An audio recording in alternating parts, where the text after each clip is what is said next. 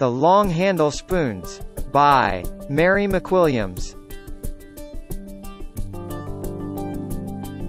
Far away in an enchanted forest lived 3 handsome yet selfish raccoons.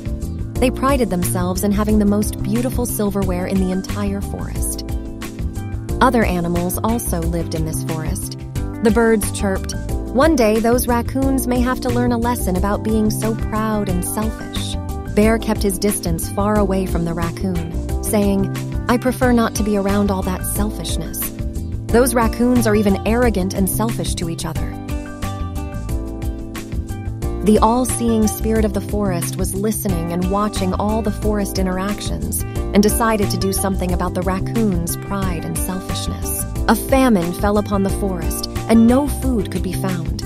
The forest was devastated. The animals thought they would starve. At last, one day the famine ended. The forest was thriving again. The all-seeing spirit of the forest declared that a great feast would be prepared for all to eat, however, with one stipulation. The raccoons could only eat with the spoons specifically designed for them. When the raccoons saw the spoons that were specially prepared for them, they became very angry. The spoons that were prepared for them were long-handle wooden spoons. "Where are our beautiful silver spoons?" the raccoons whined. A grand feast was prepared, and all the foods were so delicious. It was also declared that the raccoons could not eat with their bare hands or any other way. They had to use the long-handle wooden spoons. "How are we to feed ourselves with these spoons? The handles are too long," the raccoons cried.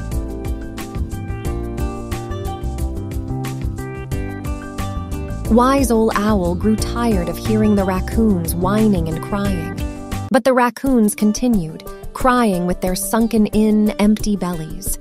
"What are we to do? The others are eating, but we cannot feed ourselves with these long handle spoons." Old Owl said, "You silly, selfish things, you can eat if you feed each other." The raccoons looked at each other. This was something they had never done before. They slowly picked up the spoons and started feeding each other. They fed each other until their bellies were full. They even used the long handle spoons to pass food across the table to feed others. All the forest was happy, and the raccoons learned a valuable lesson. Serving others can be very fulfilling.